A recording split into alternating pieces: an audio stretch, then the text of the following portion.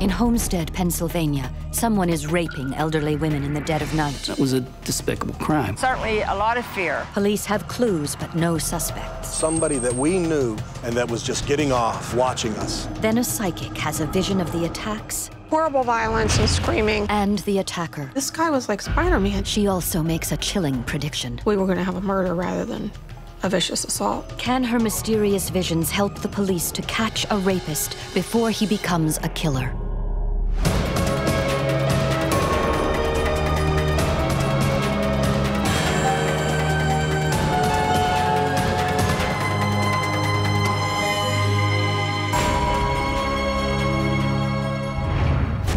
Homestead, Pennsylvania, a small neighborly town on the outskirts of Pittsburgh. You knew the next-door neighbors so well, they were like your own family. A town built on steel. Armor for tanks, armor for the ships. We were very much an important part of World War II in Homestead. But in the mid-1980s, U.S. Steel is leaving Homestead, and with it, 15,000 jobs disappear. It sort of was like a death blow to Homestead. And something else is unraveling the fabric of this close-knit community. A rapist is attacking elderly women in their own homes in the dead of night. It's like somebody raped my mother. The first assault took place on August 10th, 1983. An 86-year-old woman living alone is attacked and raped in her bedroom. Detective Tom Hobart is the first officer on the scene. Most people in the town knew each other. If you didn't know them, you knew family members. You knew someone associated with that family. That was a despicable crime. We'd take a lead and we would exhaust that lead. We worked that case for a number of years, and it seemed like at everything we were doing, we were running into dead ends. No arrest is made and the case goes cold. But 2 years later, a 61-year-old woman is raped in her second-floor bedroom, a carbon copy of the first assault. I was born and raised in this town. The first two victims I knew personally. These are our folks. These are our people. We knew them. We knew their sons, their daughters. People tend to forget. They didn't immediately associate the two crimes. We, however, associated immediately just because of the MO, if you will. Though police know the rapes are connected, they have no suspect. The victims never saw anything. The victim would awake with him placing something over their face, whether it was a pillow, a blanket, whatever he could. But he always covered their face. We knew fingerprints matched, but we couldn't match them to anybody at the time. We had serology matches and pubic hair samples. Forensics evidence told us that he was a black male. We knew he was a rather large man. The victims, when they would describe, they'd actually use their hands and say, you know, I grabbed him and his arms were big. You take a small area that is saturated with dogs and none of the dogs barked. We knew that this individual responsible lived in the immediate neighborhood. He was probably a younger man because his method of entering these homes, he had to be strong, he had to be agile. Forensically, we had the evidence from the very beginning. We just didn't have a suspect. But you gotta imagine, other crimes go on. We're a small town, a small department, so we had to pool resources as we need them. We couldn't let the rest of the town suffer because of these incidents. The rapist leaves clues, but the police still have no suspects, and there is no arrest. Then, 18 months later, a third attack. A 75-year-old widow raped in her second-floor bedroom. Evidence was pointing to one person that they realized they had a serial rapist on their hands. The interviewing the women broke your heart. It was very, very embarrassing for them to sit down and talk to me. I was a young man. It just became very personal. Saving this community was our mission. The frustration had set in from not being able to find the assailant. I don't think Hobart went home for a week. I mean, when he did go home, I had to order him home. With the culprit still at large, Detective Hobart does something unusual. His brother met a psychic at a party and suggests she might be able to help. He's very skeptical of psychics, and he had went to a party in the Greensburg area, where Nancy's from, and he had met her at the party, and that she was a psychic, and she did a couple neat things that he thought were pretty neat. We chased all our forensic leads down. We hit dead ends with those. When you ask a policeman how to do something, you get a police response. Policemen think the same way. We may as well get someone in from the outside who can give us a new perspective. Whether it was good information or bad information, it was going to be new information. And when he gave me this idea, I thought, why not? You know, I kind of fluffed it off at first, and then I realized, you know, he's serious. And I said, hey, let's go for it. See what can happen. It certainly couldn't hurt. Nancy Meyer is a psychic who specializes in what she calls ranging. What I usually use when I'm working on cases, the environment itself. The whole environment absorbs what happened. It runs as a movie, but I'm in it, and I can pull the information out. I contact Nancy, and I asked Nancy if she could meet with me, maybe provide me with whatever she could do to help. Give me a time and I'll be there, because these women who were being assaulted were the age of my own mother. I had hoped that Nancy would come in and say, here we go, this is the guy you're looking for, let's go knock on his door, and I'd open the door and I'd arrest him and the case would be over. That's not what happened. But before the psychic gets a chance to meet the detective, there is another rape, just 2 weeks after the third. A 64-year-old woman is viciously assaulted in her second-floor bedroom, but police still have no one in their sights. When they finally meet, Detective Hobart tells the psychic nothing about the case.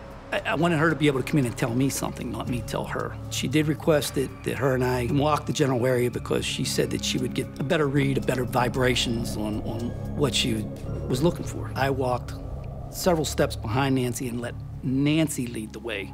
As they walk through the 2-block area where all 4 of the rapes occurred, Nancy Meyer appears to tune in on the crimes. Several times, she stopped right in front of one of the homes and would say, I'm getting some bad feelings from this house. The assaults were so bad, it came right through the walls of the house. Okay. Somehow, Nancy Meyer is able to pinpoint information that only the police knew. Remarkably, she is able to tell the detective in which homes the attacks occurred. Picking the homes where the assaults took place, it was uncanny. She was saying things that no one told her, but I knew to be fact already. And now, Nancy claims she can see the actual attacks. In the images, I saw that he was African American. It was his neighborhood. He knew the streets. He knew how to get from one house to the other. He even recognized the people. And then I'd be looking up at the side of the house, realizing this guy was like Spider-Man. He climbed drain pipes. He went up the sides of houses. He was going in second-story windows. He clearly enjoyed the risk. As to how that entry was made were very, very accurate, as if she almost knew what had taken place. He would come in the window, and he would stand for a while looking at his victim sleeping. And it was very clear by the time I got to the 4th property that I was picking up the exact same thought patterns on every single one of those properties. There was no deviation. But what she tells the detective next is something he didn't know. It was a street light, and as he turned to look to the street, I got a good visual of his face. So I'd ask her, I said, if you could draw, could you draw him? And she said, yeah. And I said, holy hell, we got the break we've been hunting for. But is it enough to stop a serial rapist before he strikes again? In Homestead, Pennsylvania, a faceless rapist is targeting elderly women in their homes. Stymied, the police call in a psychic for help. Whether it was good information or bad information, it was going to be new information. Who claims to see the attacker's face. And as he turned, I got a good visual of his face. Something no one up to now had been able to do. We got the break we've been hunting for. Because Nancy's psychic description of the rapist is so specific, Detective Hobart brings in a police sketch artist. He's got a broad face, the eyes. Mainly we use composites and sketch artists to eliminate people more so than who it is, it's who it isn't. Most people have seen the overlays that are, we actually had a sketch artist that did the drawings. He changed whatever Nancy was feeling it wasn't right, he changed. He has this leather hat. Every time I visualize him, he has this hat on. Normal practice is to remove anything like a hat from the sketch so as to focus on the suspect's features, but producing a police sketch based on the word of a psychic is anything but normal. I'm off to the side. I have nothing to do with Nancy explaining the sketch artist. I'm just accompanying her. And it's a long day. The hat's not right. You have to move the hat this way. You have to move. I was becoming frustrated, and the sketch artist was becoming frustrated. It's a hat. It's a hat. You know, but no, a hat had to be a certain way. But we got in an argument over the hat. You don't put a hat on a sketch. This is against protocol. You don't do it. And I said, yes, but if people are to recognize him, the hat has to be on him because he's never without it. As far as a clue that we were going to go out and everybody had a hat on, and that wasn't the situation. A lot of people wear hats. Nancy explained a black leather cap, and she had it over and over. I felt sorry for the sketch artist, how many times she made him change that hat. And we told our officers, look, this is not an official wanted poster. This is not something that a victim of a crime has produced. This came from Nancy, a psychic. And as most people have seen sketch artists, they're never going to be a photograph. But we were still looking at this saying, hey, it's better than what we had. A very broad nose at the bottom. But before the psychic sketch is even circulated, the rapist strikes yet again. April 24th, 1987, just 5 weeks after the last attack, a 76-year-old widow is assaulted in her home. Each one escalated that he became much more aggressive. The entire town is on edge. Not panic, but it was certainly a lot of fear. We had now formed an actual task force where we were on the streets every day. So there were a lot of tired policemen from Allegheny County and the sheriff's departments. With the attacks intensifying, police ask the psychic for help again, but this time she takes a different approach.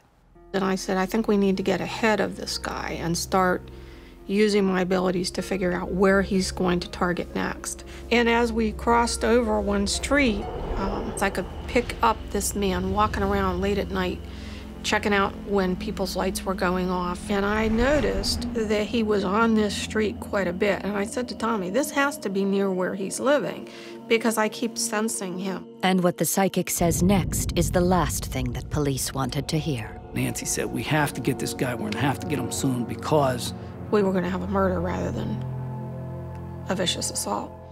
And with the psychic's next revelation, the investigation takes an astonishing turn. And I felt him checking a house out particularly closely. And she said, this is not one of your victims, but I'm getting some bad energy coming from this house. Do you know who lives here? There was no indication of the house that who lived there. There was no special signs on the door or anything like that. It looked like any other house in the neighborhood. So when she picked that out, it raised the hair on my neck because there was no reason for Nancy to be able to pick that particular house out and not knowing anything about the resident of the house. However, I knew that that was a relative of the chief's. For Police Chief Kelly, the case has just become up close and personal. He takes the psychic's warning seriously and stakes out his grandmother's house. I got my German Shepherd. Tell him to come on. Bring it on. When you're sitting there in the silence waiting for something brutal to come in, you knew that probably it was going to be a life or death situation. You're aware of every single sound in the night. You can hear your heart pound. The adrenaline takes over. And you're crushed when any of these ladies are victimized the way they were. And it's personal. But the chief's grandmother isn't the next to fall prey to the rapist. 2 weeks after Nancy's chilling prediction on a hot June night, an 86-year-old woman living just yards from the chief's grandmother becomes victim number 6. I was devastated. It was at a lady's house who shared the same alley and the same ethnic last name. In fact, they were related. It was like, ha ha, I know you're here. I can still do it. Despite working night and day, police appear no closer to capturing this elusive predator. Many times, I would get up out of bed, come to Homestead, hide in an alley, sit in a car, sit on the side of the road, hoping that I would see something. The police were passing out boat horns for the women, 200 of them, in fact, so that they could blow a horn at least and have the police come because they were loud horns. They were advising people to buy dogs. We were doing everything humanly possible. The residents were living in a lockdown fear. It wasn't a community that has whole house air conditioning. It was hot, it was summertime, it was blazing hot. They couldn't open a window and put a fan in the window for fear that someone would crawl through that window. They lived in jail while the perpetrator was probably walking around watching us. And we had to catch this guy. I was riding up the hill and I saw this elderly lady that I knew carrying some grocery bags up the hill. And I stopped and I says, come on, get in, I'll ride you home. It's just too hot. And you shouldn't be walking in this hot day, you know. It gave her a little bit of hell. And when I dropped her off at her house, I personally had said to her, check your windows and just be careful. And she says, okay, you know. I just walked into the station and Chief Kelly said, we had another rape yesterday. And I said, oh man, like who was it? And he mentioned the name, and it was a lady that I had taken up the hill. Despite the mayor's warning, on August 25th, the 76-year-old lady became the 7th victim. It was 2 months after the 6th attack, but this time the violence has escalated to a dangerous level.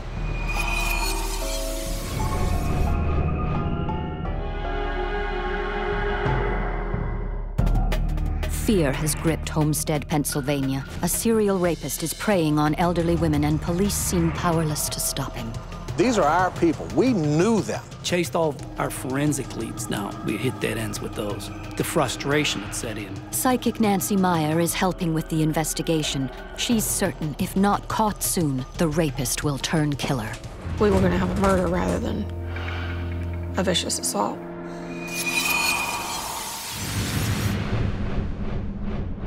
At the scene of the last rape, they had found a large knife on the steps of her home that he had threatened to cut her throat if she didn't stop fighting. We were convinced 100% that we were dealing with somebody that we knew and that was just getting off, watching us. But it was, again, looking for that proverbial needle in a haystack. He wasn't going to appear to be public enemy number one. He was going to appear to be a nice young man. With the investigation hitting a wall, Detective Hobart again contacts the psychic. After the last victim, Nancy and I spoke again. I was eating, sleeping, and drinking this case, along with other officers. I wasn't the only officer doing that. I'm sure that my frustrations of being unable to locate this guy were starting to show. And I said, Tommy, you're going to have him by next week. It's going to be over with. You're going to arrest him. You won't need me anymore. I'll believe that when I see it. And but he said, gee, I hope you're right. I said, I hope I'm right. I hope this nightmare's over with. And then, the break the entire town has been waiting for. None of our victims had anything ever taken from them until our last victim. One of those items was a shotgun. The phone rang, 3 o'clock in the morning. It was a guy I know, and he said, I know who you're hunting for. I said, come on. They took a shotgun last night, didn't they? We never publicized that. Never. And he said, it's over Steel City Arms over in Braddock. The guy's trying to sell it. I can set it up for you. The informant sets up the buy, and the police, armed with the psychic's sketch, stake out the pawn shop and wait. When the suspect arrives and takes back possession of the gun, the police are there to arrest him. And I had the sketch sitting next to me on the seat, and he turned and kind of looked at me. I said, this was like a photograph of this guy. And of course, at the time, my belief in psychics went sky high. When he did return and when he did take back custody of the shotgun, they were there to arrest him on a charge of receiving stolen property. And to this point, they didn't have his fingerprints.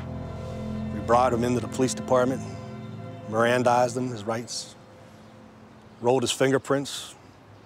We had a district attorney there advising us to make sure that every move we made was calculated, that there's not going to be any mistakes. This man is going to go to trial. There's not going to be any motions to suppress. There's not going to be any technicalities to walk on. We called a fingerprint expert. When he compared the prints, he just looked up and said, gentlemen, it's over. You would have thought everybody in the room would have been high-fiving or yelling or screaming. Wasn't a sound in the room. Matched the fingerprints, and all the forensic evidence on down the line matched. After 4 years and 7 vicious attacks, the man arrested is 22-year-old Dennis Foy. Unemployed, Foy lived with his parents on the same block where one of the rapes occurred. Foy's arrest in the fall of 1987 came after his case received not only local but national publicity. I think my feeling is for the victims, and they're through it, and so am I. Thank God that these women that were raped were heroes enough to go to court.